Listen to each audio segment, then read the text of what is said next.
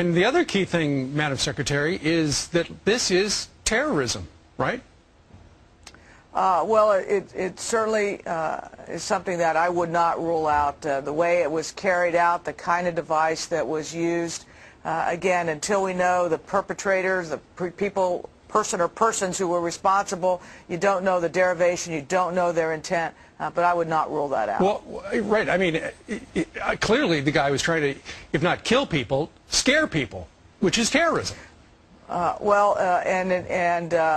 do know that if the explosions actually had been properly done and ignited, that would have been quite a fireball in that particular area. It was not properly done. It was not effective. And one of the very significant things that occurred here was that street vendors noticed this truck improperly parked, notified law enforcement. Law enforcement immediately took action. Really an illustration about how everybody has a role to play when we're talking about our security. Right. I think the American public sees it as an act of terrorism, but the proof will be in the coming days.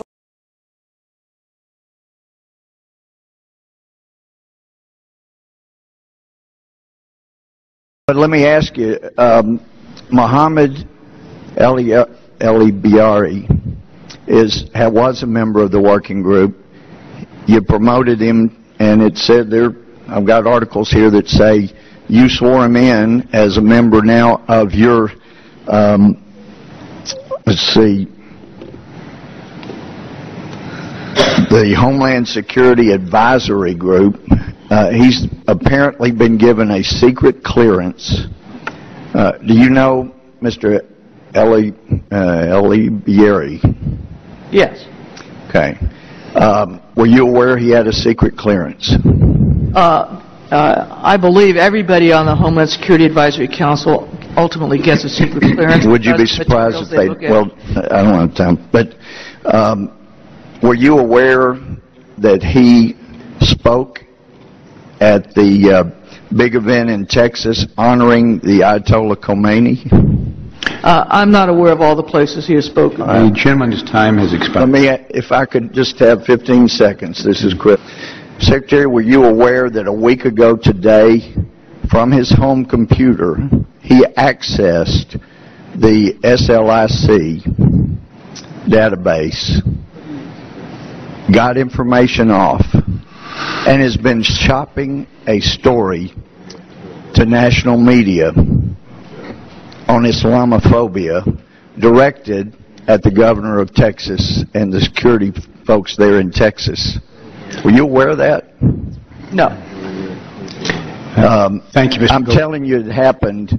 Do we need to appoint somebody, or will you have that investigated yourself, and if so, by whom?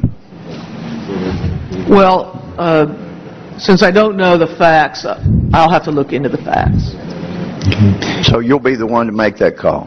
We'll have somebody, it'll be myself or someone. Does it concern you at all that it happened? The gentleman's time has expired. Secretary,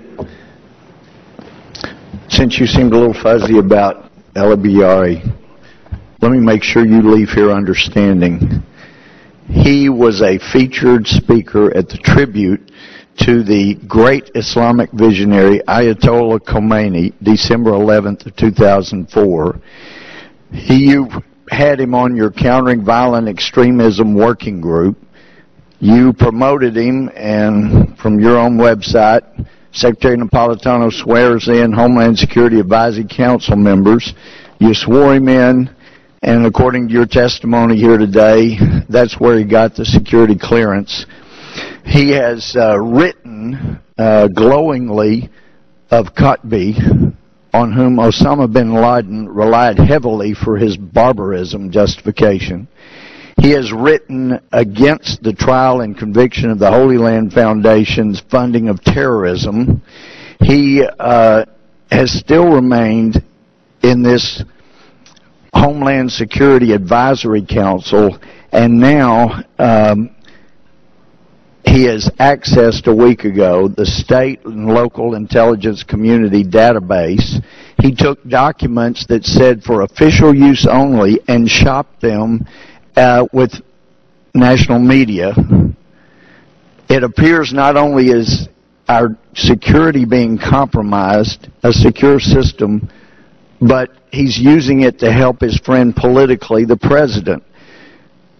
I've got one question, and it's not a gotcha question. There's nothing confusing about it. Before you came in here today, were you given information about El Biari using the state and local intelligence community database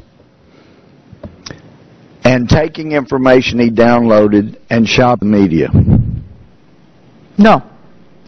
If anyone from Homeland Security, your staff, advised anyone else that you were briefed last night, they would be wrong. Is that correct?